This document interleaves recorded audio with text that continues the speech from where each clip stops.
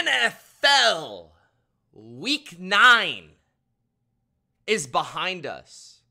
It's over. It's through. It's time for your NFL BLV review. What's going on, football fans? BLVers, it's Mitch here, back with another NFL Week review here on the Bottom Line View, giving you my recap, my reactions, my thoughts, my analysis, all that and more, including my rants for Week 9. So make sure you spike the like button. Don't forget to subscribe. These are my raw thoughts about the NFL right now and what just happened in Week 9. Everyone was hyping up Week 9. Biggest week ever. You got a primetime game in every slot. We start off with Mike Vrabel versus Mike Tomlin. Then we go to system quarterback versus Tua. Then we've got the 12s taking on the Ravens. And then after that, you got Big Al's Philadelphia E-A-G-L-E-S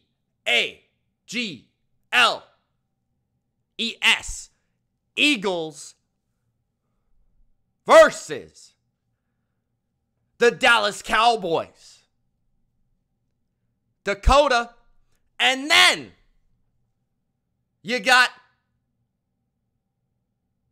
Josh Allen, one-man wrecking crew Madden cover Haley Steinfeld versus Joe Burrow, Joe Shiesty, Joe Cool himself in Cincinnati. And then you finish it off with Zach Wilson's season versus Justin Herbert. That was Week 9, man, and it was a week because I really feel like we learned so much. Truly, I believe we learned so much about the NFL this week in terms of how to categorize the good from the great, the elite from the very good. I feel like we now have a better understanding of that, and we still have a great recognition of the New England Patriots, who suck! We will get to them at the end of the show. Why do I have to talk about this team, bro? Do I have to? Like, do you guys really want me to talk about the New England Patriots? Do you really want me to live stream their games? You're just putting me through torture. Let's get to Monday Night Football. Gronk spiked the like button. Pharaoh Brown it. All right, Monday night. Okay, so guys, I get it. Everyone on Twitter. I get it. Zach Wilson's not good. Yeah, we get it. We know.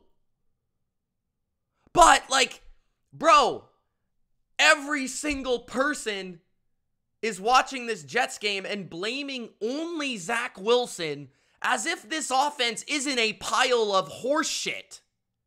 Like, give me a break. It doesn't matter who you have at quarterback in there. Is it going to look respectable and better than it is? Will the quarterback be better than Zach? Of course. That is not the point. Zach Wilson is not good. He has improved, though. He has improved. And I actually thought he made quite a few nice throws in this game, believe it or not. And he could have been sacked 9 times instead of 6 times. But you can't tell me that I'm the only person watching this Monday Night Football game. And I'm the only person that thinks it's not just Zach's fault. Like, have you watched this offensive line of the New York Jets? I mean, it stinks. The right tackle, Mitchell, is a pile of donkey crap. He sucks. And then you've got old washed-ass Lincoln Tomlinson at left guard getting bulldozed by one-handed Joey Bosa. And, I mean, guys, look at it this way. You tell me in the comments. Be real. Be honest. How many NFL teams and NFL offenses have a worse offensive line and number 2, number 3, and number 4 receiver? Okay, so let's go through it. They've got Garrett Wilson. They've got Breece Hall. They've got a pile of donkey crap at offensive line. Running backs, Breece Hall, great. Okay, running back doesn't really matter. We're still not sure. Wide receiver position outside of Garrett Wilson, who is really good. I would love to have Garrett Wilson on the Patriots. Number 2 is Allen Lazard, who stinks. If anyone thinks Allen Lazard is good at football, please leave this video. Please close your tab, swipe up on your app, bro. Shut your phone off, throw it out the damn window, run it over with your car, come back here, and then tell me Allen Lazard is good at football. The guy stinks. He is terrible. He can't catch. He can't run. He's terrible. What does he do? And then you've got number 3 receiver. I didn't even know the guy. Who is this? Gibson? Who the is that guy? How did Mecole Hardman not play here? Unbelievable. And then you got the tight ends. Conklin is slower than me running backwards. Uzoma could catch the ball in the end zone. No hands Magoo. I mean, holy cannoli. How many drops were in this game? Yes, I'm going there. Like, I am being the Zach Wilson defender because I feel like everyone else is just blaming everything on Zach. Bro, the Jets offense stinks. Aaron Rodgers could play in this offense. He'd get sacked multiple times a game. He'd probably get injured again because he'd get hit. The play calling is predictable as anything I've ever seen. Nathaniel Hackett is a booty coordinator. Booty. They run a basic West Coast offense where they run hitches, slants, and play action crosser.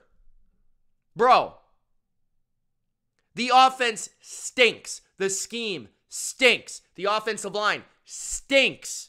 The wide receiving core outside of Garrett Wilson stinks. So yeah, Zach Wilson is not good at football. We get it. But like, can we look at the entire operation? It's donkey crap. If I'm Robert Saleh, I can't let Zach Wilson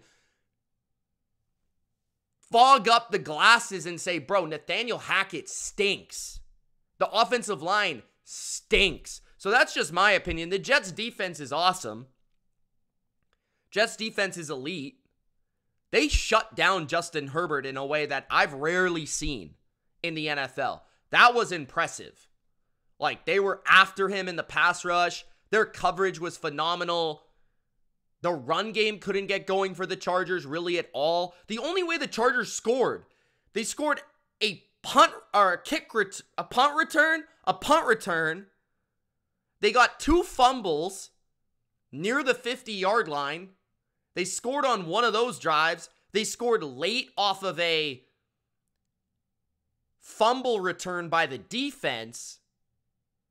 The Chargers tried to give the game back to the Jets too. They fumbled multiple times, and the Chargers somehow ended up with it. I don't know if the Jets have the Dallas Cowboy gene where they can't pick a fumble up, but man, this game would have been close to the end if it were not for 2 fumbles, Garrett Wilson fumbling early in the game where they were driving inside Charger territory, a fumble by Zach Wilson, a strip by Joey Bosa, and a punt return. If this game goes into half at like 10-3, we got an entirely different game. It might not even be 10-3. So, like, I just feel Chargers were the better team. Chargers didn't make mistakes. That's why they won. The Jets made a boatload of mistakes. They were at home. They fumbled it multiple times. Punt return on special teams early. The Jets have to play from in front. They don't want to play from behind. They can't play from behind. You're not going to win with Zach Wilson and this offensive line from behind. It's not going to happen. But really, I think people got to talk about the rest of the damn offense. I mean, is anyone watching what I'm watching here? Like, it's unbelievable. Brandon Staley looked like an ace coach and defensive coordinator out there compared to Nathaniel Hackett.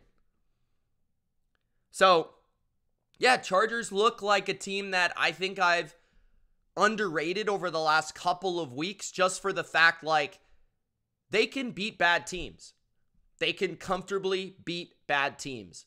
And Justin Herbert is good enough to the point where he'll make a few plays. He won't turn the ball over. He's smart. He can overcome what's around him at some points. And the defense actually doesn't look like a disaster when they're playing bad quarterbacks, which is a good sign, and they're improving. You know what? The one thing I'll say about the Chargers, their run defense this year is actually a lot better. I do have to give them credit for that because I've ripped into Staley continuously for that. So credit the Chargers for what they were able to do and get away with the victory. The Jets were a horror show tonight. Absolutely disgusting to watch. Next, Germany.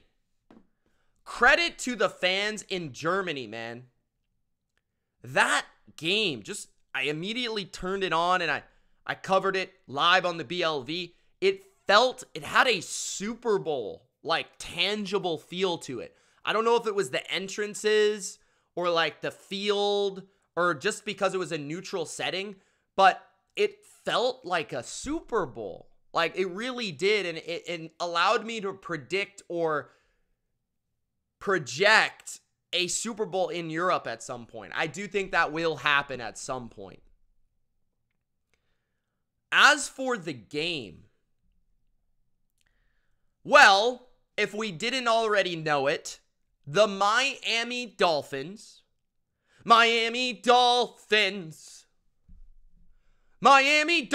are frauds. Can you please? I don't want to hear it about the Miami Dolphins anymore. Please do not rank them in your top 5 in your power rankings. Please remove Tua from MVP. Rip that ticket right up. The Miami Dolphins are a bunch of pansy, soft, fake, fugazi, Miami Dolphin. What a team that is, man. The team stinks. They are all smoke and mirrors and all scheme on offense. As soon as Tua has to participate in a third down, he pisses himself. As soon as the game is close, in the fourth quarter, what do we see? Tua turned the ball over. He turns into a big fish. He flops all over the damn field. Nobody wants to see that in Germany. What the heck was that pass he made? Cedric Wilson wide open. What the heck was that, bro? I mean, how many plays in a row consecutively did Tua just piss himself in the fourth quarter? And the funny thing is, Miami's defense played well in the game. They didn't allow a single point in the second half. They actually played pretty well in the first half. But the Miami Dolphins offense, a great offense, best since the Patriots or the Broncos in 07 and 13, creative genius head coach of an offensive schemer, can't score against the 2023 Chiefs, bro. Are you kidding me? Get that shit out of here. You guys can't beat anybody that's good. You can't beat a single team above 500. Your record is a fraud. It's fake. It's phony. It doesn't exist. It's pixie dust. What I see is 0-3. If you want to give them the Charger win after they beat Zach Wilson, okay, congratulations, 1-3. Their record, if you include the Chargers, the teams that they have beat are 12-28. The Miami Dolphins are not elite. They're frauds. Please, stop. I want to give credit to the Miami defense. I think Vic Fangio is doing a good work. I think Jalen Ramsey has really elevated this unit. They returned Xavier Howard and Javon Holland for this game. I didn't even see Travis Kelce. Did Travis Kelce play in this game, bro? I guess because Taylor Swift wasn't there, Travis doesn't play that well. I guess Travis just waits for when Taylor's there. Or maybe the dude is so out of it now that he's in the, wherever he is. Well, what does Taylor call it? The Wonderland? He's somewhere over there. And he's out of it. He didn't even want to go to Germany. He was still stuck back in the States, bro. Travis, where are you at? Where are you at? I didn't find you at all. Where did you play? Someone I knew who played is the Chiefs defense. I know the Chiefs defense was playing. They dominated the fake great offense of the 2023 Miami Dolphins. Give credit to the entire unit. Spags, phenomenal coach. I've been saying it for years. Great hire in 2019. Super creative guy. He's only evolved with time in Kansas City. His game plans, he's a great game plan coach. He's a great big game coach. He knows what he's doing, man. The secondary to me is what I want to focus on. You know, like George Karlaftis has been great this year. Breakout year. Charles Omenihu's been very good. A great pickup for them. Chris Jones is Chris Jones. We get it. Their linebackers are good. The secondary makes everything work when I watch them. The amount of man coverage they play at a high level is impressive. As someone that values man coverage probably more than 99% of football fans, I think man coverage is mandatory to winning a Super Bowl. If your team cannot play a little bit of man coverage, I don't think your team can win the Super Bowl. I'm just going to be honest. Unless you have like the 07 Giants defensive line, then maybe you can get away with it. But honestly, like, you've got to sprinkle in some man coverage at times. Because if you just sit back and play zones, these coordinators and these top play callers in the league and these schemes and these motions they're utilizing now, it's just too hard to play zone all the time. They're going to pick you apart and give easy throwing lanes and wide open players for guys like Tua who are secretly ass, but they're fluffed up by this great magical pixie dust scheme that Miami has created. The Chiefs were playing man against Tyreek and Jalen Waddle. They were forcing tight window throws. They're forcing Tua to hold it. They're forcing Tua not a wide open throw in a tight window. McDuffie and Snead are both top 15 corners in the league. I like the Watson kid. They got another guy as well. I think it's Williams. He's pretty good too. The safeties are very talented. That was a game-changing play. That McDuffie punching the ball out of Tyreek Hill. The lateral from Mike Edwards, former Tampa Bay Buccaneers Super Bowl champion, lateraling it to Brian Cook for the touchdown. Clutch. And that's what the Chiefs defense is to me over the last few years. Clutch. They always step up in big games. That's the exact opposite of the Miami Dolphins. And then you've got the offense of the Chiefs. Let's stop pretending. Okay? Let's stop. Ultra, let's stop pretending that this offense is some great unit. I'm going to pull it up right now. I would be doing a disservice to the entire audience right now if I did not do this. The Kansas City Chiefs offense. Okay, so they currently rank 12th in points per game. Wow. Okay, they are booty cheek. Let's take a look at this. All right, the Kansas City Chiefs offense, bro. 20 points against the Detroit Lions. 20. You got 17 against Jacksonville. Wow. Okay, you played the Chicago Bears. 41. Okay, great. Does that even count? You played the damn Bears. 23 against the Jets. Okay, so that's 1, 2, 3 under 24 points. 27 against the Vikings. Okay, congratulations. It might be your best output of the year. 19 versus the Broncos. That's actually kind of sad. 1, 2, 3, 4 under 24. Okay. Then next, you got 31 against the Chargers and Brandon Staley. Okay, clap it up. Then you've got 9 against the Broncos. Okay, so that's 1, 2, 3, 4, 5 games below 24. Okay. Then you play the Miami Dolphins. You get 21 points, bro. 21 points. 7 of them were from the defense. And you're out yardaged. You had 267 yards in the damn game. The Kansas City Chiefs offense stinks. Their O-line is good. But then every once in a while, they'll have like a jailbreak where Mahomes is running around in circles. The O-line in the run game has regressed in recent weeks.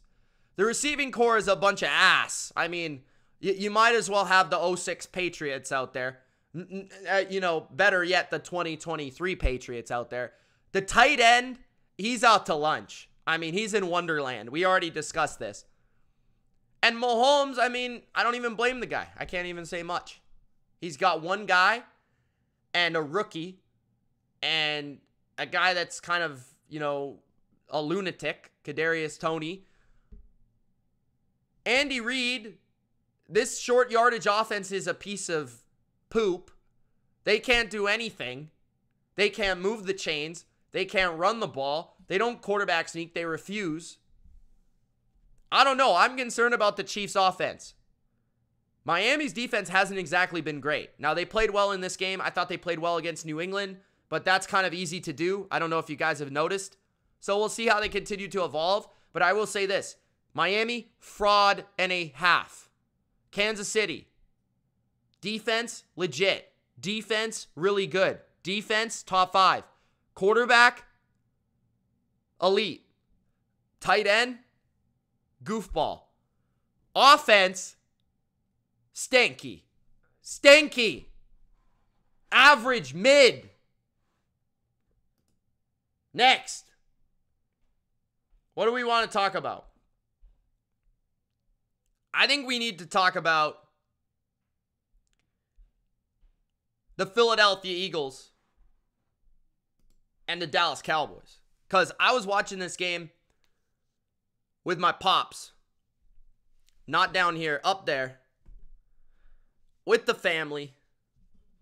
Having some food. And man, the Dallas Cowboys, they are frustrating. The Dallas Cowboys are something. Because I felt like they outplayed the Eagles. I felt like they outgained them 400 to 292.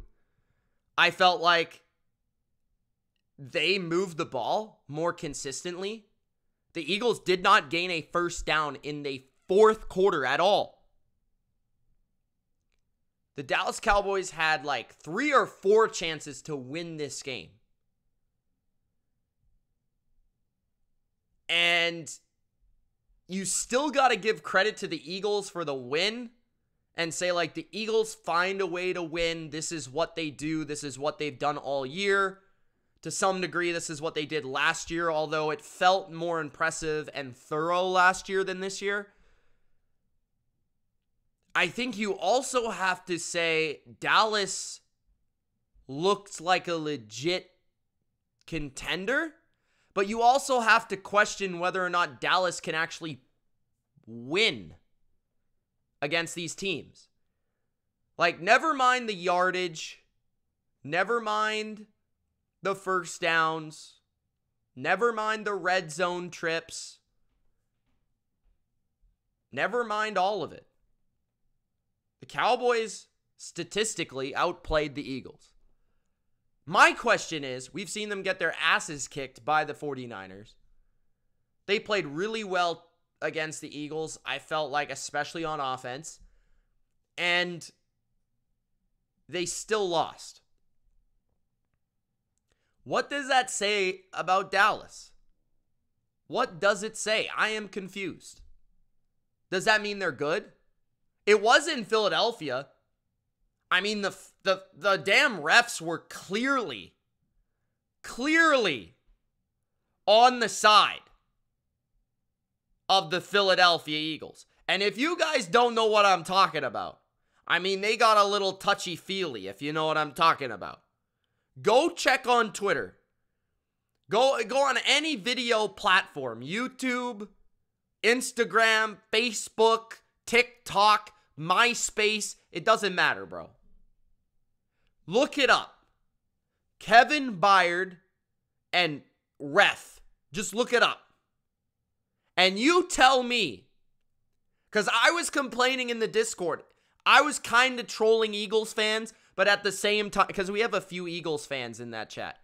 I was kind of trolling them, but like at the same time, every call seemingly went to the Eagles. It at least felt that way until the very end. And then you got the damn ref feeling up Kevin Byard for a good 30 seconds on the tush.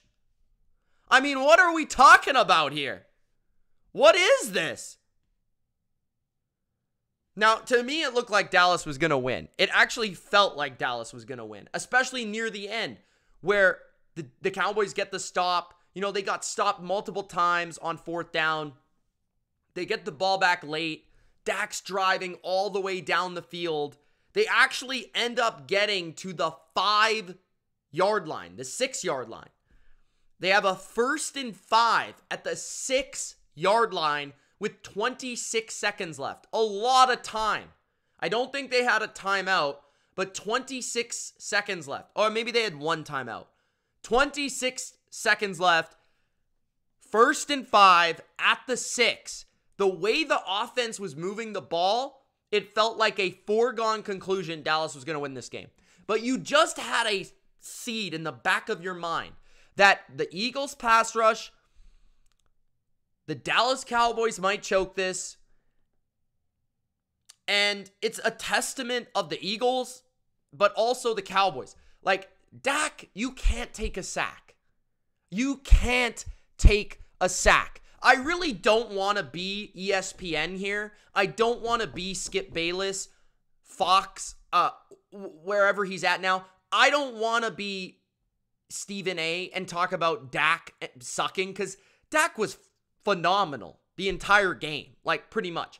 He made 2 mistakes in the entire game, and it cost the Cowboys the game. He took a sack where he should have thrown the ball away. You've got to throw the ball away. You have to get rid of it. It doesn't fucking matter. You've got to get rid of that ball. You can't take a sack there. For the yardage purpose and also the time purpose, you can't take a sack. It's just too hard to convert in the red zone if you take a sack. Does anyone watch Tom Brady? Like, God, it just kills me. Like, it honestly pains me. I watch guys like Zach Wilson. I will even watch my own quarterback, Mac Jones. I watch every quarterback in the league. And it feels like there's only a handful that actually understand what taking a sack means to a drive, a play, a sequence, a moment in the game. You can't take a fucking sack. Everyone on Twitter is going to talk about the right tackle and the offensive line and all this stuff. And everyone blames the offensive line for that. That's the quarterback. You got to get rid of the ball. And then, that's why the quarterback's the manager of the game. And that's why that's not a slight. Secondly, the play on 4th and 8 with the game on the line earlier in the sequence. Dak Prescott has man coverage Looks like they're double teaming CeeDee Lamb, so he decides he's not going to go to CeeDee Lamb, and you can see that on the broadcast. Brandon Cooks is one-on-one. That's an option. You've got, it looked like some sort of like conversion in the middle of the field, like one of those like seam posts in the middle of the field by Ferguson, who's great all game. Ferguson had a really strong game, and he's really evolving into a secondary target for the Cowboys. There was a lot of positives for the Cowboys in this game, and I'll get to those. But like, there's that seam post, whatever. He's breaking in the middle of the field. He's wide open. I mean, wide open for a first down for Dak Prescott. He beats his guy. He is open in the NFL.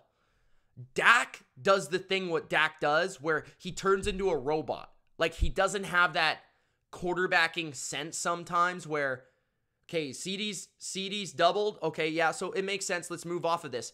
But then what Dak does is he turns into quarterback robot where he's like, okay, the second read in my progression is I got to throw this comeback route to Jalen Tolbert one-on-one. Am I going to throw to Jalen Tolbert with the game on the line against the Philadelphia Eagles on 4th and 8? Like, I like Jalen Tolbert. I like what he did. I think he's better than Michael Gallup. I think he showed that. But am I going to throw that low percentage pass compared to, okay, let's look at Ferguson, who's been money for me all day. I like this matchup. The Eagles linebackers stink. Their safeties are not much better. Let's look at Ferguson. Let's see if we're going to get him open. Why do we have to look at that? Like, bro, have a little sense. At least look to the middle of the field first before you go to the right. I mean, that was a mistake for me by Dak as well. But, I mean, Dallas just, with Mike McCarthy, they've gotten so much better, so much more organized, so much more consistent as a football team. Dan Quinn's brought so much to the defense especially. But it feels like with McCarthy, in these last moments, in these final moments of the game, in these 2-minute situations, they take penalties. A delay of game in that situation is unbelievable. You can't do it. You can't take it. A sack, unbelievable. Can't happen. Right? Like, we've seen it over and over and over again with the Dallas Cowboys in these clutch moments. And some of it I think's Dak. Some of it I think's the coaching. But that is to say, that's to take away everything that went well for the Cowboys in this game. CeeDee Lamb was phenomenal. I mean, there are a lot of great receivers in the NFL. A.J. Brown is one of them on the Eagles, who had a touchdown once again in this game. But mostly, actually, A.J. Brown didn't dominate this game. Like, believe it or not, A.J. Brown was good, but not great in this game. And I thought the Cowboys, especially Bland, did a fantastic job. Devontae Smith was rather quiet outside of a touchdown, and I think Gilmore was covering him for most of the game. Their corners really did a great job, especially in the second half against those guys. CeeDee Lamb is right in the conversation of a top 7 receiver in the NFL. I mean, you've got Tyreek Hill, you've got A.J. Brown, Justin Jefferson, Jamar Chase. After that, you probably got Stephon Diggs. I think CeeDee Lamb is right there. I might be missing someone. I think that CeeDee Lamb is as good as... I think he's as good as Stephon Diggs, honestly. That's saying a lot, too. Like, I think he's right there. He's 6, he's 7, he's 8 in the NFL. He is that good. He is really awesome. And they had to double team him near the end of the game because he was just going off. Like, he couldn't be stopped. Play after play after play. And I'm sitting there and I'm watching the Cowboys and I'm like, this is what the Patriots are missing. I'm watching this game. I'm like, this is what the Patriots are missing. Like, I'm thinking in my mind, like, people are going to, people are talking about Mac and all that stuff. But, like, the Patriots don't have a guy like this. You can't just throw any guy on the Patriots his route every play against the defense. Like, we used to be able to do that to Edelman or Gronk. Now, the New England Patriots don't got that. And you need that in the NFL. For all that it matters to have a great defensive line and a great offensive line, if you don't have a dominant weapon, you are not winning the Super Bowl. If you do not have one player that is at least one, and I would argue you need two, but if you do not have at least one, and that I would say if you have like a Tom Brady, which is not possible, if you have like an elite of the elite quarterback, let's say you have a Mahomes or you have an Allen or you have a Lamar, maybe Burrow, right? If you have one of those guys, maybe you can get away with one, but you also have to have a good offensive line, a bit of a running game, right? A good defense to win the Super Bowl. If you have two, you're really cooking. But like, you need at least one of those guys that on third down in the red zone, every play is a mismatch. He's going to get open. CeeDee Lamb is one of those guys. A.J. Brown is one of those guys. I'd argue Devontae Smith is pretty close to being another one of those guys, and he's on the same team as A.J. Brown. One issue I saw for Dallas was their right tackle. Horrendous. Terrence Steele has actually been a pretty good player, Terrence Steele, of the Cowboys over the last couple of years. Has been pretty good. In this game, he was horrendous. He allowed 12 pressures, 7 hurries, 4. Not 1, not 2, not 3, 4 sacks in week 9, according to PFF. His pass block grade was a 15. So to me, I watch this game, and I see Dallas get near a 2-point conversion by Dak Prescott where he steps a foot out of bounds. Unlucky. Straight up unlucky. It's really nothing the Eagles did. It was just unlucky. If they get that 2-point, they're kicking a field goal at the end. This game goes to overtime. Who knows who wins? It was that close. There was a 4th down and 8 that they could have converted. They didn't. There was a guy open. Dak had to make the right read. He didn't. They got down to 1st and goal at the 6. They didn't convert. They got to a 4th down and basically an inch away from converting the 1st down with Schoonmaker. They didn't. So Dallas felt like the better team. Dallas, to me, passed the test in terms of, that's why I picked them. I think one of you asked, Mitch, why'd you pick the Cowboys? I'm like, I think the game told you why I picked the Cowboys. I said CeeDee Lamb would go off. Dak would have a good game. The defense would do a pretty good job. I think I was accurate. It just so happened that the ball bounced the wrong way. And I think I will be picking Dallas again when the game is played in Dallas. I think there is a difference between home cooking refs in Philadelphia, touching up the bums of Kevin Byard, and then also the fast track of Dallas, the dome of Dallas, instead of playing outdoors on kind of a grass field. There's a different feel to that for Dallas. Dallas is a speed team. Philadelphia is a power team. So there's some differences. Jalen Hurts, credit him for powering through a difficult leg injury, knee injury. But nothing really stood out to me about Philadelphia in this game other than what they always do. Their run game didn't actually play that well. Jalen played pretty good overall. I didn't think he played bad by any means. A.J. Brown didn't have a phenomenal game. He played good. Devontae Smith played fine.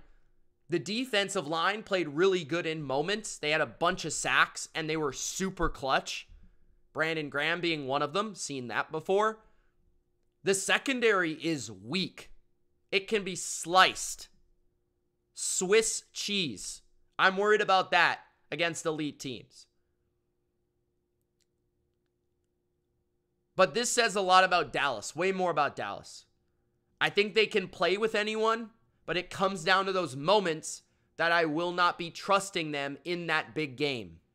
Those moments of crisis that I can't trust them in. Let's move on. I didn't make a graphic for the Bengals and the Bills. I forgot for some reason, but we're just going to riff. So if you're looking for the graphic, I apologize, but I'll post a chapter here for you guys. The Buffalo Bills and the Cincinnati Bengals, Sunday Night Football. it pretty much went according to plan. This was my biggest bet of the NFL season. And I won a good chunk of cash on the game, and I was very excited. And I was chatting throughout the game because I wasn't live. I was chatting throughout the game on Discord with Ultra and mostly Ultra, but Lenny and Durkan in there. And the Cincinnati Bengals, there's just no denying how good this team is. This team is absolutely legit. And to me, they're one of the most fun watches in the NFL. I just love watching Joe Burrow and the way that he coordinates this offense. It feels just like nostalgic for me. That's the best way to describe it. It feels like a lost art, what Joe Burrow does on Sundays. It feels like a nostalgic feeling of watching Peyton Manning with the Colts or watching Tom, right? It feels like Drew Brees. It feels like those guys. And I'm not saying Joe Burrow is quite any of those guys, but he's a fantastic quarterback. And the way that he goes about it, the control he has at the line of scrimmage, it does feel a lot like Peyton in terms of it's a pretty static offense. There's not a lot of motion. A lot of it is three receivers. You know, in Peyton's day, it would be Marvin, it would be Reggie, it would be Stokely, it would be Dallas Clark. And then it would be the back, Edgerrin James, right? And for Burrow, he has very much a very similar built team. He has Jamar Chase and T. Higgins. He has Tyler Boyd. He has not really the tight end, but a really good running back, Joe Mixon, who, again, super freaking clutch, man. And Joe Mixon is back, by the way. Joe Mixon looks better than he did last year, 100%. Looks back to 2021, 2020, pre that form, where he was one of the best running backs in the NFL. I don't think he's quite that, but he is damn good. He always makes people miss. He's good in the receiving game. He's good as a rusher. He's super clutch. He always seems to come up with the big play or the first down when they need it. Has fantastic vision. But I just love watching Joe Burrow. And it's just surgical, the way that he goes about it.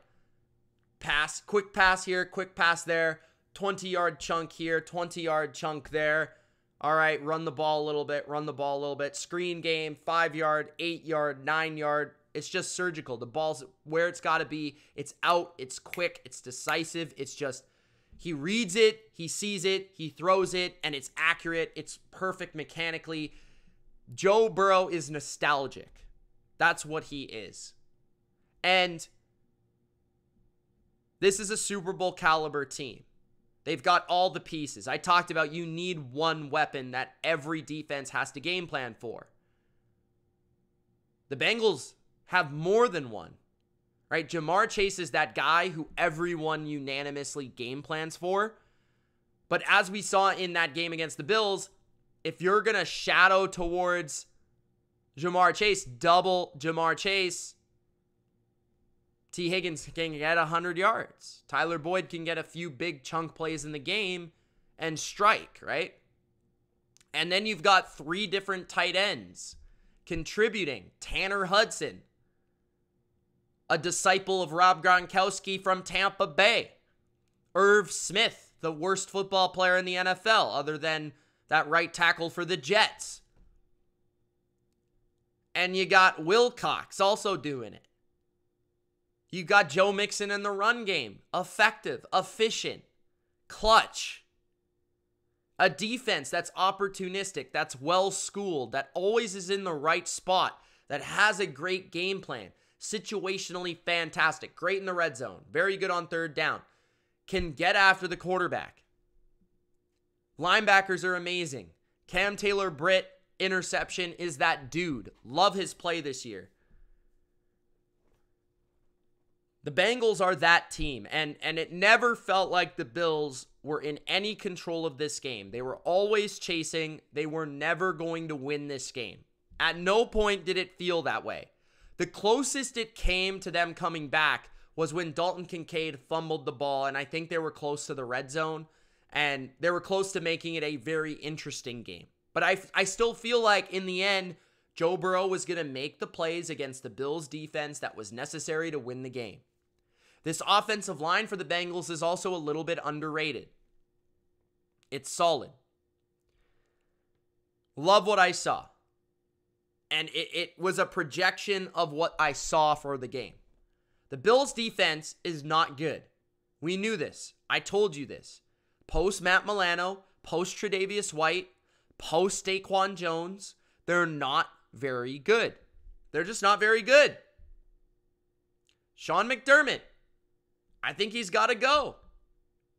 I think Colin Cowherd made a good point. There's a cap to coaches as well as quarterbacks. There's ceilings. And McDermott's ceiling is the divisional round. It's at best the AFC Championship. He's a good coach. He's a good manager mostly of the game. He's a good defensive coordinator. He's missing something. He's missing an offensive edge, and the style of defense he plays puts him at a disadvantage against his greatest competition. He leans into zone coverage. And it just doesn't work against Mahomes. It just doesn't work against Burrow. It's just not going to work against the elite quarterbacks. So, I think they got to think seriously about Sean McDermott moving on. Shout out to Dane Jackson. I thought he played well for the Bills at corner. And we'll see how they play with Rasul Douglas in there more often. I feel like their defense can improve a little bit. And I felt like they were actually a tad more competitive than I expected them to be in this game. I thought it was going to be Swiss cheese. I thought it was going to be a knife through butter. I thought it was going to be that easy. It wasn't quite that easy, but there was a control to the game that the Bengals had. On the other side, nobody should have a take about Josh Allen other than the fact that he's probably the most valuable player in the NFL. Without Josh Allen, this team is a bottom 5, bottom 7 team in the NFL. They're that bad, in my opinion. The offensive line constantly gives up heat in bad situations. The receiving core outside of Stephon Diggs is pretty mid. Dalton Kincaid has gotten better at tight end, but he's a rookie. The defense is bottom 5 in the NFL over the past 4 weeks. That being said, if you think the Bills are going to miss the playoffs, I just can't see it because of Josh Allen. There were moments in the game where I was like a little scared. I'm like, wow, like this guy is just that good. Like, he is going to pull off some wins down the stretch you don't see coming. That's what he's going to do. They play the Chiefs. They play the Eagles. They play the Cowboys. They're going to win one of those games, even though they're much worse than all of those teams. He owns the Dolphins. So, that's my takeaways from the game. Bengals are legit. Bills are a pretender, but they have an elite quarterback that's capable of doing it all. And there's time to move on from people, and I think Sean McDermott's under that category. Next up, let's talk about Josh Dobbs, man. What Josh Dobbs was able to do versus the Atlanta Falcons was pretty special, and I really want to talk about Kevin O'Connell and the Viking coaching staff. Josh Dobbs made some phenomenal plays in this game.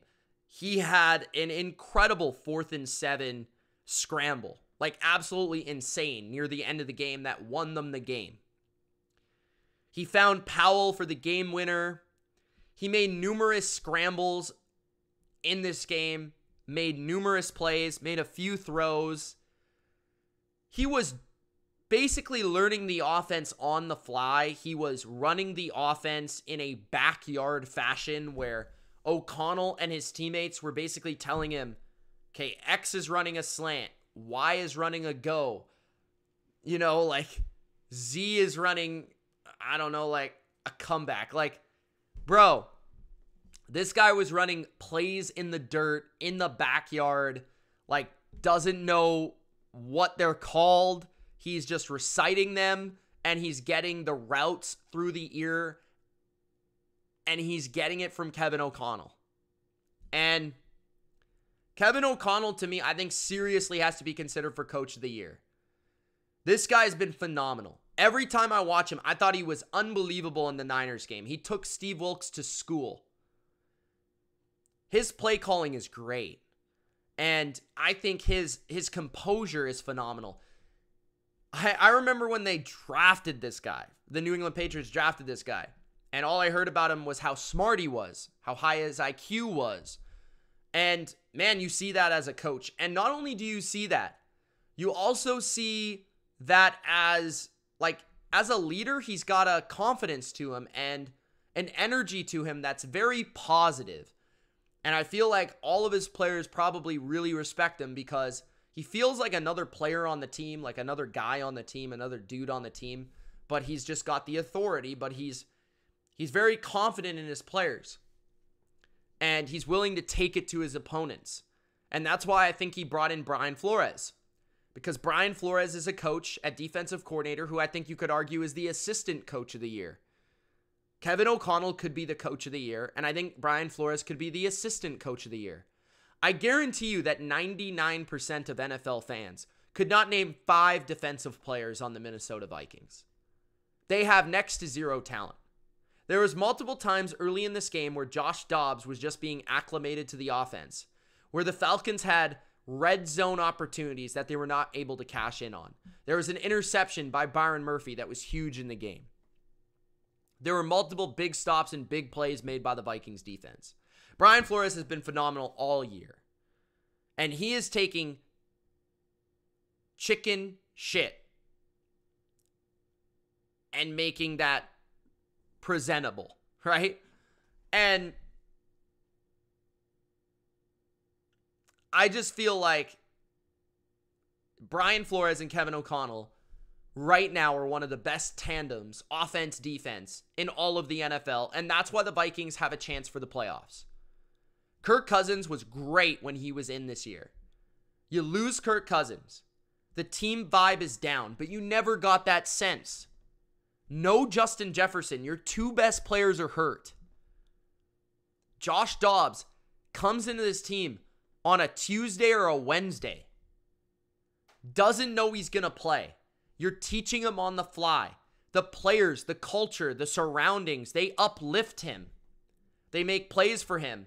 Garrett Bradbury, phenomenal game at center, calling out the checks, calling out the protections, doing his thing and helping Josh Dobbs. He never snapped the ball to Josh Dobbs before. I mean, so much credit to O'Connell, who was giving the plays at the line of scrimmage to Josh Dobbs, was giving the checks to Josh Dobbs, was telling him, okay, watch Addison here, watch Osborne here, watch Powell here, watch Hawkinson, whatever it needed to be. Okay, go from X to Y to the back, like whatever he had to do, he was like talking to him up until the snap, basically. And the pre-snap efficiency, which he touched on in an interview with Pat McAfee, he said the number one importance this week for Kevin O'Connell was pre-snap efficiency, which is we need to get out of the huddle fast. We need to get to the line fast so that our quarterback can figure this out. And that's exactly what they did. They took 1 pre-snap penalty offensively with Josh Dobbs, which is unbelievable. Like, this is unbelievable coaching. This is great coaching. This is an example of great coaching. If you want to know what great coaching is, it's this. It's adapting. It's altering your plan in the middle of the game. It's crisis management. That's what it is. It's making sure that everyone around you is confident, even if it doesn't appear that it's going to be any good for you. It's taking a safety, right? It's taking a safety if you're Josh Dobbs and still overcoming it. It's fumbling the ball in your red zone and Brian Flores making a stop. His defense stepping up. And then on the other side, I've been a Arthur Smith fan. But I have to say this about Arthur Smith. The man makes no sense in the world. Like Arthur Smith, I don't know what type of arrogance surrounds you. I don't know what is in your brain. I don't know what you're thinking, brother. You are going to get yourself fired. First, you tell us that Desmond Ridder is the next coming of Michael Vick. And then you start Mr. Heineken. So obviously you were wrong. Your front office, you had no idea to go out and make a trade for a quarterback, or go and sign a quarterback this offseason that would have been better than Desmond Ridder or Heineken. Mistake number 1. Number 2. There is a guy on your team named Bijan Robinson. He is a phenom from Texas. He was a phenomenal prospect, as good as any running back that anyone has seen in years, compared to Saquon Barkley as a prospect, compared to LaDainian Tomlinson, compared to the likes of Adrian Peterson. You have Bijan Robinson, and on your most important plays in the game, on the goal line, you run Tyler Algier.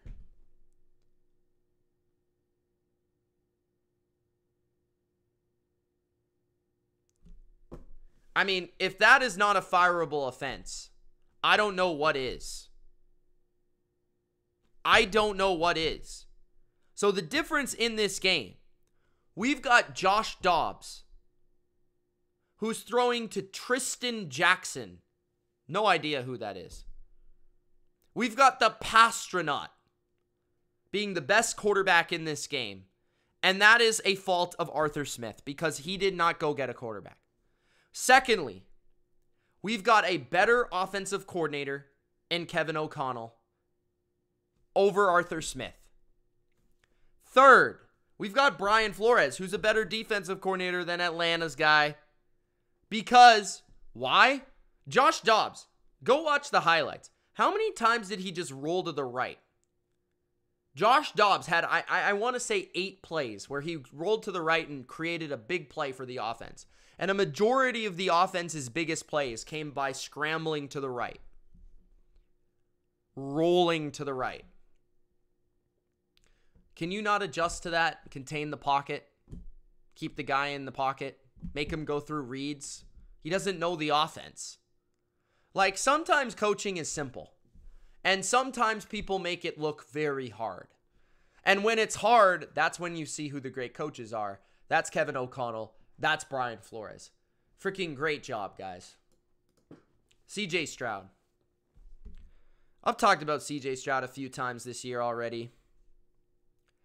You know, like, I'm not one of those guys that comes on to the BLV and says, you know, I was right, this and that. I told you this, I told you that.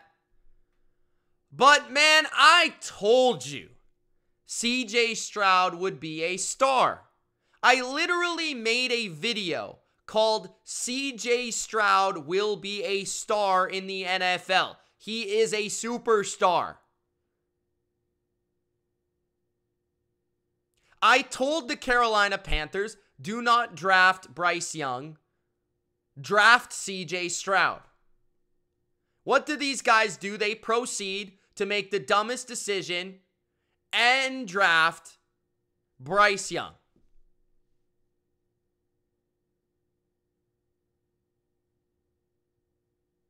Over CJ Stroud. Not only is CJ Stroud a star, not only is CJ Stroud a superstar, not only is CJ Stroud already a top 12, I'm being conservative, top 12, probably top 10 quarterback in the NFL.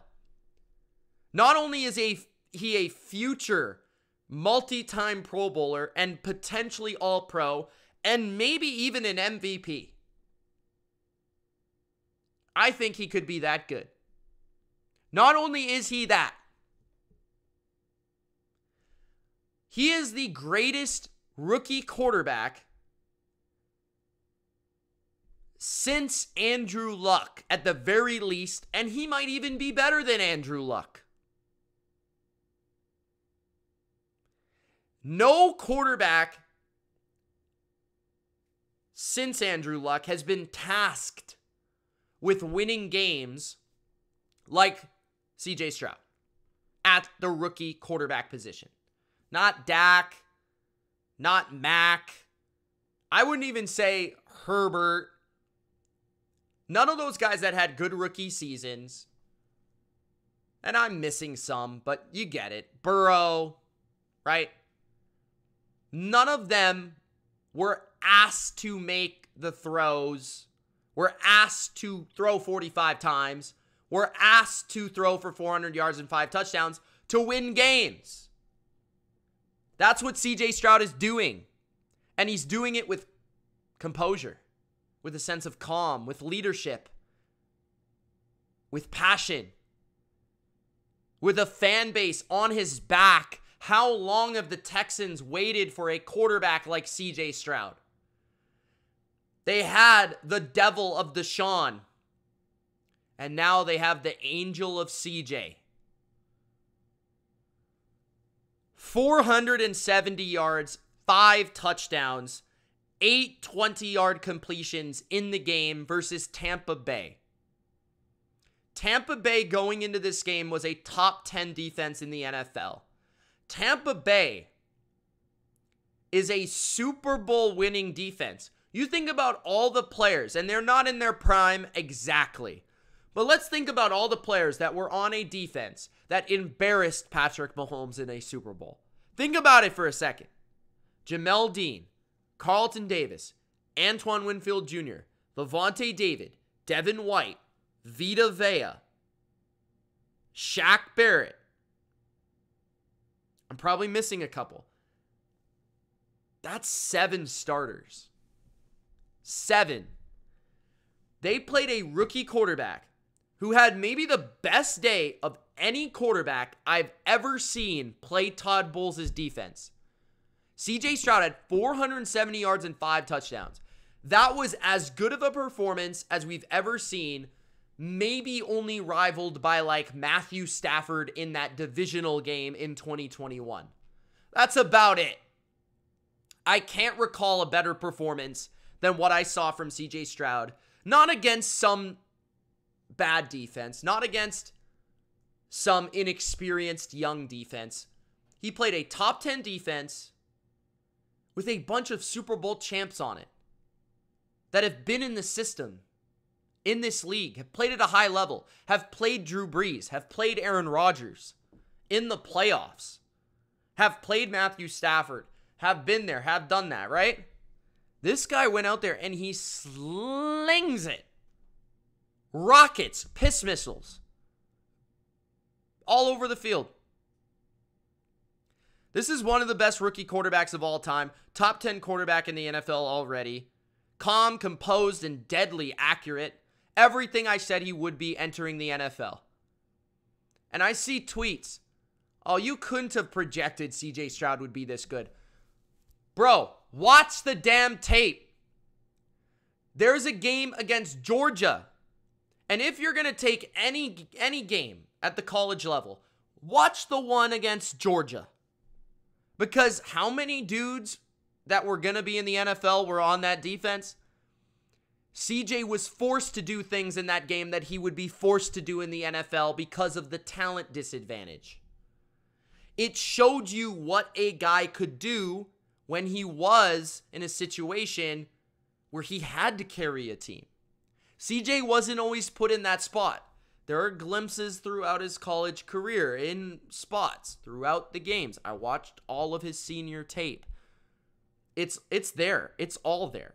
The off-balance throws, the outside the pocket throws, the deadly accurate passes down the field, the quick game, the composure, the pocket toughness. It's all there. I describe it all in the video. For you guys to miss that is incompetence. For you guys to say that Bryce Young, who's slow and small, was better than CJ Stroud, I'm dunking on your ass, bro. I am dunking on your ass. Because it didn't make sense then, it doesn't make sense now. CJ Stroud was built for the NFL. CJ Stroud has a better arm. He's more accurate. He's bigger. He's tougher. He's calmer. He's smarter. He's everything better than Bryce Young. There's no comparison. It's not close. He's faster. He's quicker. He's tougher. He's smarter. He's a better leader. There's nothing that Bryce Young does that is better than CJ Stroud. You could make arguments in college. I think the college argument would be off-schedule plays, quickness inside and outside the pocket. Other than that, I would argue nothing was better about Bryce Young in college. Other than maybe the logo on his helmet that people fall in love with. The logo that he plays, Alabama, right? Let's go through a bit more of this game, right? So the second play of the game, and CJ really didn't take off in this game till the second half, but the second play of the game, Devin White, who runs a 4.5, is running full speed, untouched, at CJ Stroud. CJ Stroud, which people said he couldn't do, just avoids Devin White. No big deal. 4.5 speed, doesn't matter. Avoids Devin White, and what does he do? Something that Dak Prescott, one of the top 10 quarterbacks in the NFL, does not do. Throws the ball away. Under pressure. He's a rookie. He avoided a sack. He didn't force the ball down the field. He didn't try to throw a crazy pass down the field. As a rookie, he threw the ball away. You see his game on the run, his ability on the run. How many times in this game did he deliver off of play action on the move in the Shanahan-style offense of Slowick here? And that absolutely destroyed the Bucs in this game. They were dicing them up on moving the pocket, rolling the quarterback out of the pocket, throwing on the move. Dicing them up. This game, guys, was 17-7 halfway through the second quarter for the Bucs. This game was 20-10 in the third quarter. This was a comeback. This was a comeback. 3rd and 9, extending the play. 6 minutes left in the second quarter. He throws it away in Tampa Bay territory, understanding if he takes a sack, it's going to be a longer field goal. We might actually have to punt if I take this sack. How many quarterbacks do you see not have that situational awareness of understanding, I don't have to force anything here. I'm avoiding a sack. I'm extending the play. I'm seeing if I can get anything to go. And then the awareness to run around, extend the play, nothing is there, give up on the play, throw it away. The kicker got hurt in the game, losing by 10 twice. 470 yards, 5 touchdowns. Noah Brown, long crosser, huge play in the game. Perfect double move pass to Tank Dell for a touchdown. Love Tank Dell, by the way. Tank Dell is a stud. Love this combination. The Texans failed 2 two-pointers. They still won the game. Stroud to Schultz on 4th down. Ice in your veins. Touchdown. It's just unreal how he puts the entire team, the entire offense on his back, and he goes. It really feels Andrew Luck-ish when he was a rookie. Shout out to Ogunbowale, who had a field goal in this game as a running back. That's pretty impressive. CJ Stroud to Tank Dell all the way down the field for the win. Unbelievable. Rookie to rookie versus this team in that moment. Super impressive. As for the Bucs, I feel bad for Baker. I thought Baker played really well in this game. I thought Rachaad White played really well in this game. Mike Evans made a number of plays. The Bucs offense played really well. Probably the best game they played all year. And I felt bad for Baker because he's been through a lot, honestly. And he's been having a good year. And it feels like the Bucs players really respect him as their leader right now. And that's only going to grow for him right now. I thought he played great. He put his team in a position to win, and his defense let him down. And we need to give Baker credit when he does well. Because he doesn't get enough credit because all the time he usually gets ripped apart. And I felt like Baker did a great job in this game, and he gave his team a chance to win. Cade Otton looks like he's evolving as a tight end option for them. But it was all about CJ Stroud in this game. Unfortunately for Baker. It was just his moment. It was his time. It was meant to be. Now let's transition this conversation to the other two rookie quarterbacks, Bryce Young, Will Levis, that we saw this week, that are of high importance. Bryce Young, 2 pick sixes versus the Indianapolis Colts.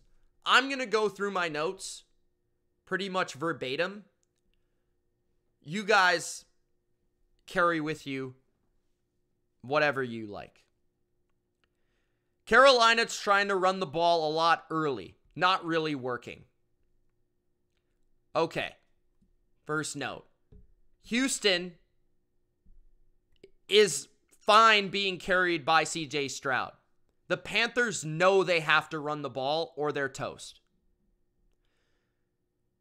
The Panthers got a muffed punt early on and didn't capitalize. Didn't capitalize on a big turnover in the game early. DeForest Buckner ruined the entire game. That's just DeForest Buckner being a beast. No Panther points in the first quarter. Falling behind early. Sack on first down.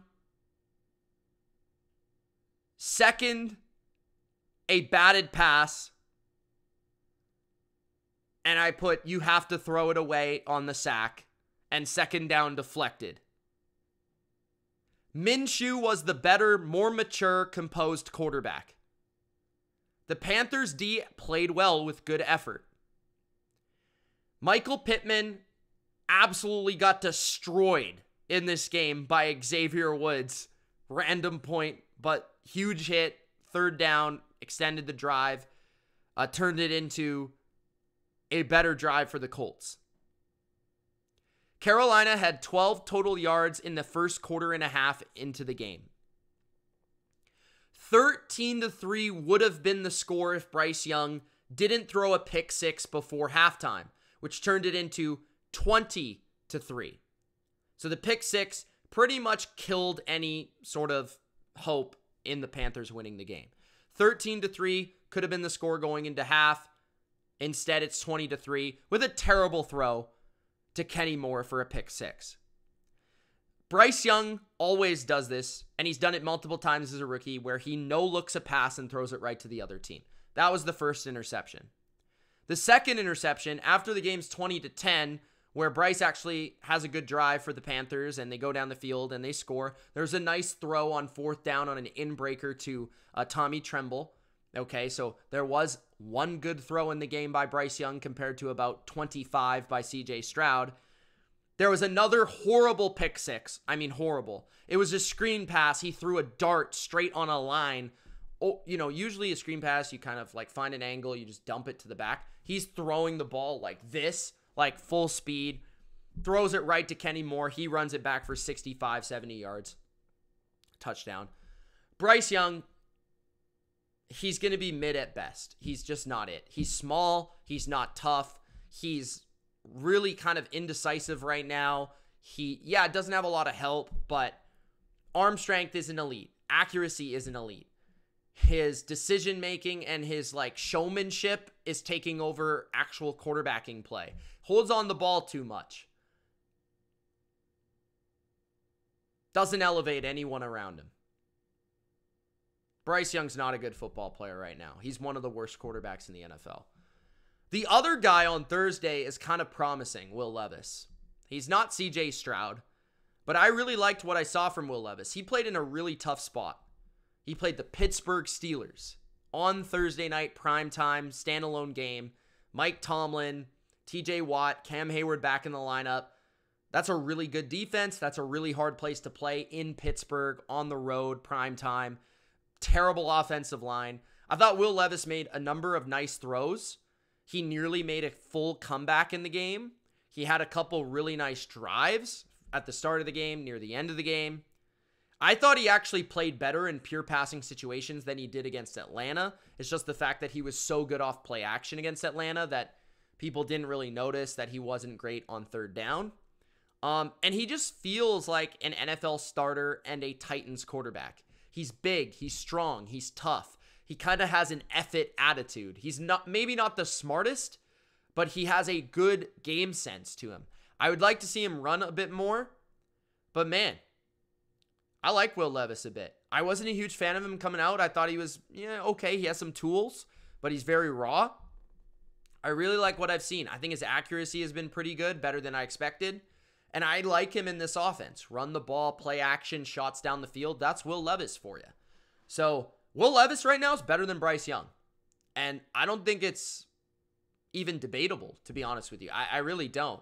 I think CJ Stroud is all-time special right now as a rookie. Bryce Young is not it. And Will Levis, he's maybe it. So that's my stance. Next, the Raidas are back, baby. The Raidas dominated Tommy DeVito and the New York G-Men. Just the Raiders, man. Firing Josh McDaniels, moving into the future. Antonio Pierce. I told you guys during the pick show and my best bets show, I was so positive about this Raiders team because I could just tell there was something tangible. It was a feel. It was an energy. It was a passion. It was the faces on the players. It was the energy that you saw when Pierce was talking to them. And you saw that in the post-game speech by Pierce. You see Devontae Adams lighting up. You see him getting excited about the culture, about the team. This is Antonio Pierce, a guy that was a really good player in the NFL, a Super Bowl champion in the NFL with the New York Giants, came from a winning program, knows what it takes to win, played a tough physical brand of football, an old school gritty brand of football. But not only that, he was a fan of the Raiders. He knows the Raiders. He knows what the Raiders stand for. He's from Compton. He knows the community. He knows the fan base. He grew up in it. He loves it. That is great, man. That's a great story. And I don't know how good of a coach Antonio Pierce is, but one thing I do know is that guy has energy. That guy has a toughness. That guy has a tangible grit. That guy has a no-nonsense attitude that you look at him and you say, that is a leader. That is a guy I want to go to battle with. That is a guy I respect. Respect is such a key word as a leader, as a coach. And McDaniels didn't have it. Pierce has it. Looking at the team, man, I thought Josh Jacobs looked great. He looked juiced up. He looked ready to go. He had energy.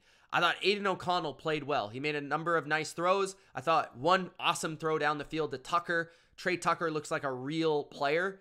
Great speed down the field, vertical threat for the Raiders. Hunter Renfrow made a sighting.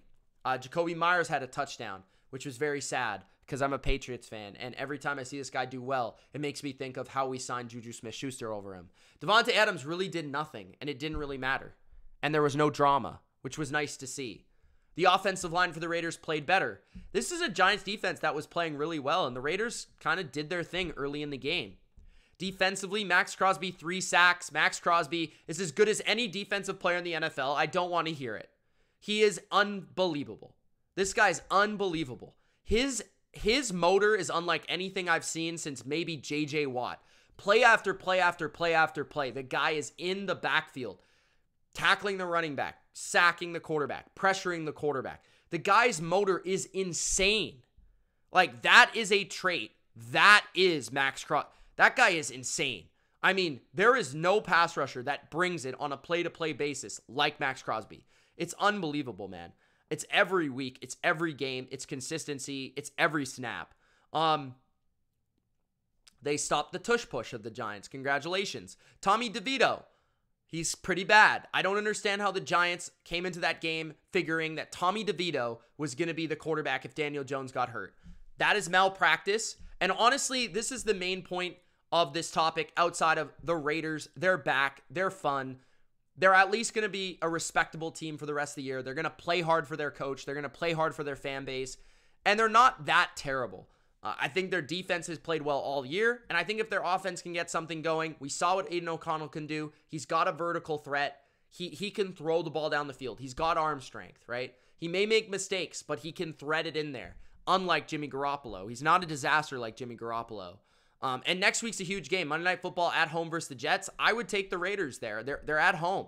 So, anyways, with the Giants, Brian Daboll's having a terrible year. And I don't care if it's injuries, whatever it is. You can't have Tommy DeVito as your quarterback if Daniel Jones gets hurt. You got to make a signing. You got to bring someone in. You got to have someone prepared. Tommy DeVito is a XFL quarterback, bro. XFL, CFL, maybe. Brian Daboll has lost it. He's lost his ego. He's lost it, man. Like, I like Brian Daboll. Think he's a great coach. He has not been good this year. His offense has not been good. His O-line has not been good. His team has not been good. And he has a very bad vibe about him on the sidelines. It's just off. It's not the same as last year. It's different. I don't like it at all. The Ravens are flat out ridiculous. The Ravens are the best team in the NFL right now, and it's not particularly close. Like, this team is utterly dominant. Right now, they rank 3rd in NFL history according to DVOA through 9 games.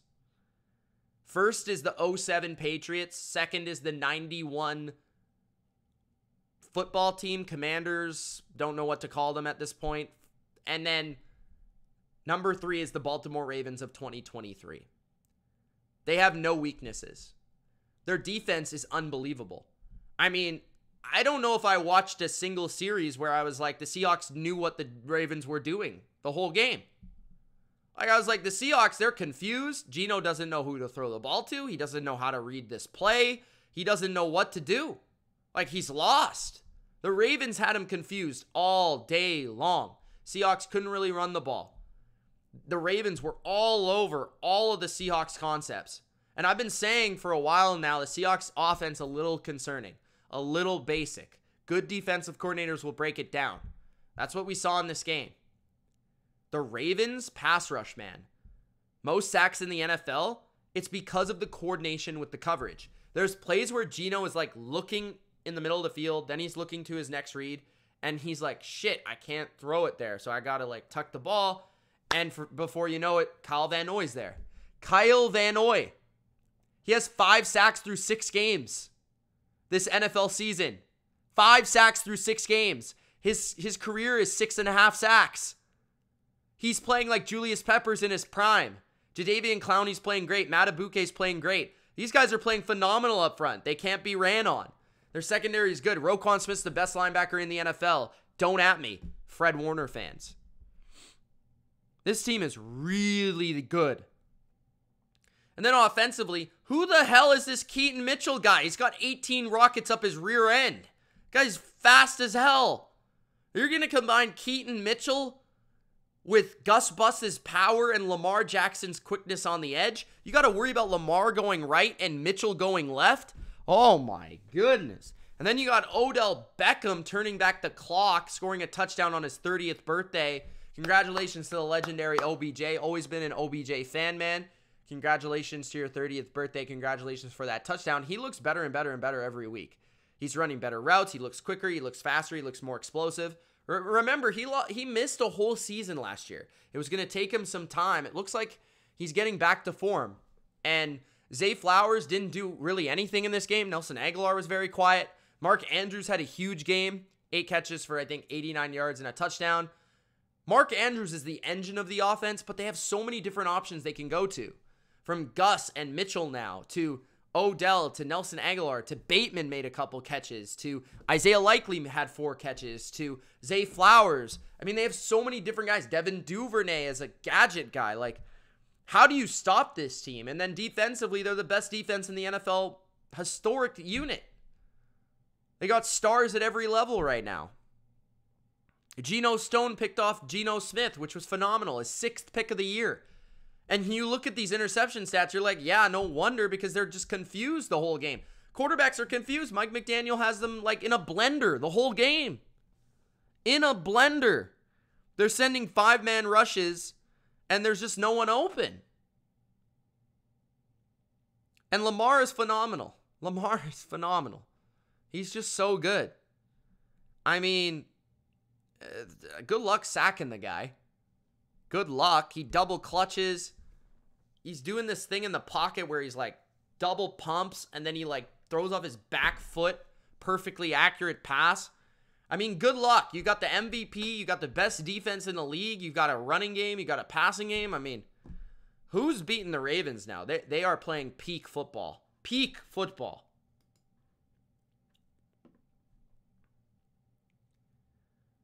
All right. The last thing. Stink, stank, stunk.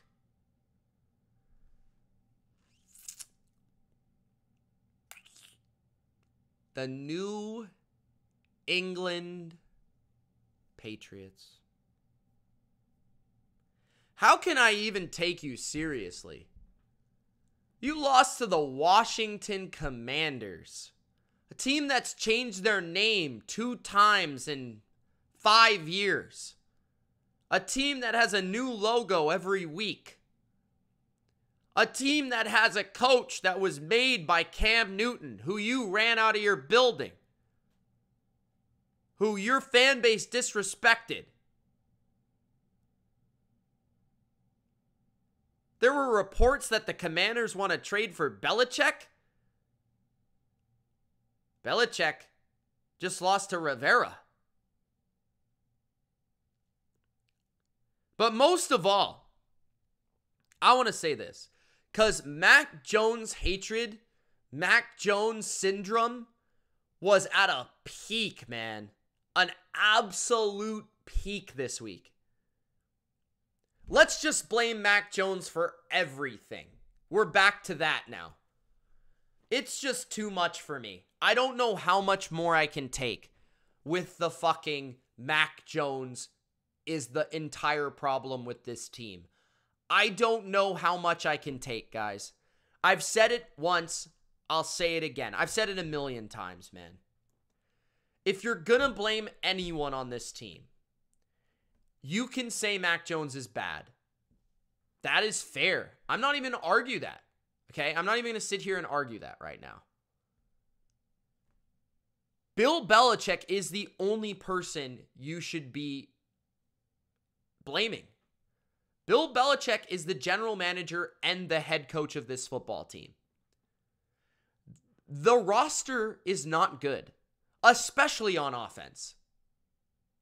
The offensive roster is a fucking disgrace. Their offensive line actually wasn't awful in this game because, I don't know, the Commanders traded 2 really good edge rushers. Imagine if Sweat and Chase Young played in this game, how many points we would have scored. This man, Bill Belichick, rolls into an NFL season with this receiving core, with this offensive line, and expects to score points and win fucking games. It's undeniably a disaster. You've got guys like Jalen Reagor running consistent routes. You've got one-knee Juju who can't catch. You've got a 6th-round rookie looking like by far the best receiver on your team right now. It's not even close. You won't even play your other one, Kayshon Boutte. I don't know why. He's in the doghouse. Usually that's where you put your best receivers. Kendrick Bourne was there last year.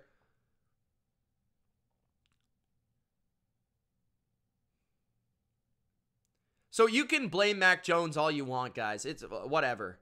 I hear people say Mac Jones sucks. Mac Jones, he's so bad. Like, people that cover the NFL bet on these games. Like, all they talk about is Mac Jones sucks. Bro, are you watching the game? Like, do people actually watch these games? Like, do people watch these games?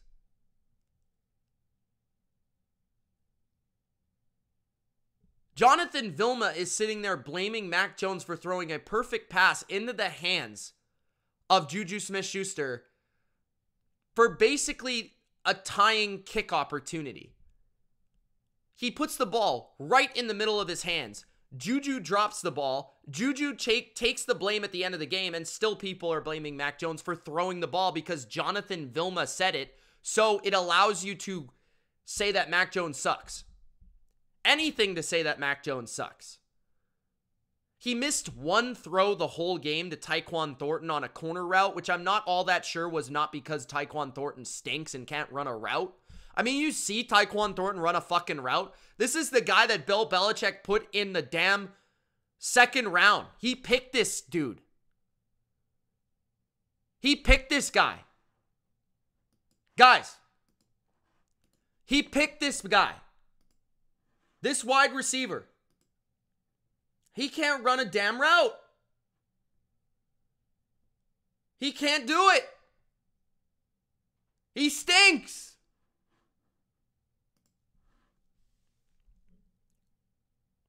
And then you've got a big drop by Jalen Reagor right in his hands. 50, 60-yard bomb by Mac Jones. Perfect throw. One of the best throws he's made all year. His receivers make no plays. His receivers don't run good routes. Other than Demario Douglas. His receivers don't catch the ball when they're open. His offensive line barely can protect. His run game stinks. Stevenson had a great carry for a touchdown. That was awesome. Yeah, blame Mac Jones for everything. The receivers dropping the ball. The offensive line not being good. The defense sucking. I mean, the defense fucking sucked. They allowed like 350 yards to Sam Howell. That's embarrassing. And why did they suck?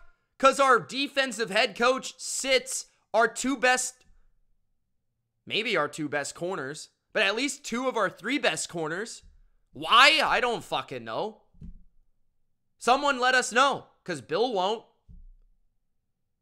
He deploys Marte Mapu, a linebacker, at safety.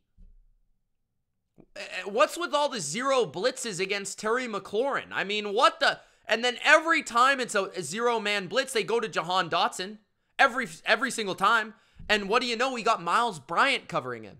If we just simply remove Miles Bryant's carcass off of the football field and place Jack Jones on the football field, we win the game. It's really that simple. You don't have to do anything else. You can go through all 22 you like. You put Jack Jones on the field, you take Miles Bryant off the fucking field, you win the game.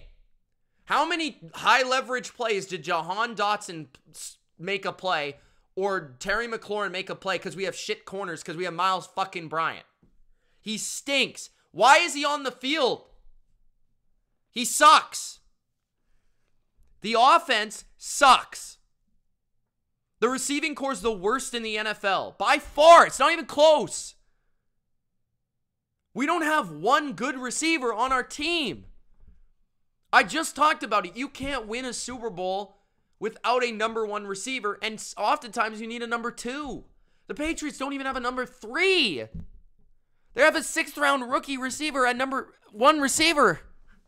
And then people are like, it's Mac Jones' fault. He sucks. Watch the game. The first drive of the game, the first 3 throws are perfect throws by Mac Jones in the hands of these receivers. And it's super tightly contested. We've got the Washington Commanders playing man coverage. Are you kidding me? They drafted a bust in the first round. And we were targeting him because that was our game plan, understandably so. But we have no receivers that can actually get past the fucking worst player in the first round of the 2023 draft. Like, dude, we can't even attack a corner that stinks because our receivers are that bad that they make him look good. Every pass is contested. Every pass is tightly covered. No receivers can run a route. Like, I don't understand what people watch on the damn TV, dude. Like, yeah, Mac isn't Mahomes. He's not great. Dude, he's not. I wouldn't even categorize him as good. Okay? He's average. But he's not the biggest problem with the team. And I'm not even going to say that I want him back, because if we're going to play this way, if we're going to draft 6th-round receivers with our first priority at a wide receiver, if we're going to wait till the 6th round to draft a receiver, I need Cam Newton in 2015. I need Lamar Jackson. Like, no quarterback is making this shit pile look good. You need a guy that's going to run. You need an athlete to be able to overcome this shit. Like, you can't do this shit. Not even Tom Brady could make this team a playoff team. This team fucking sucks. And the receivers blow, and the offense sucks. Mac Jones is not good or great. He's average. But the guy has to do more than any quarterback when throwing the ball because every single time his receivers are covered like a fucking blanket. Every time it's got to be Dan Marino. Like, dude. There's like 2 or 3 plays that are open. The Commanders disrespected us to the degree that they played man coverage. I mean, oh God. Ron Rivera.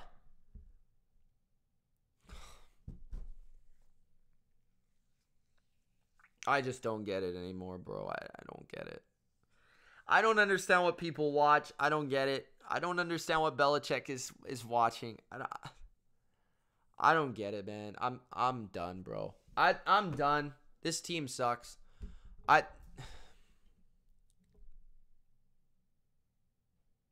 Can't win a close game, man. Because our coach is an idiot. Our coach is an idiot. And I didn't even bring this up yet. Our special teams, what the fuck? We go offside? We have the highest paid special teams in the NFL. Like, huh? Who are you paying? Pay a receiver. Bench J.C. Jackson. Bench Jack Jones. You bench Wes Welker in the 2010 divisional round. That's why we lose that game. You bench Malcolm Butler in the Super Bowl 51. That's why we lose that game. You're just taking rings away from Tom Brady. At the end of the day, that's all you're doing, Bill.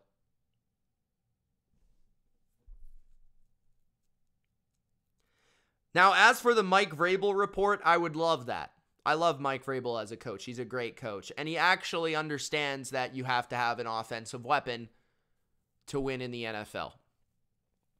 He's a good defensive coach. I would argue he is the best game manager in the NFL. In terms of clock management, he is the best clock manager in the NFL. If we got Mike Vrabel, I would be pumped. That being said, we would need an offensive coordinator. And I'm to the point where I like Mac Jones, and I hope he goes somewhere else and does well. I want a new quarterback too. We need to start over because this is not working. And I think Robert Kraft is finally fed up. That is all. Week 9. Didn't think we'd get to this point. Peace, guys.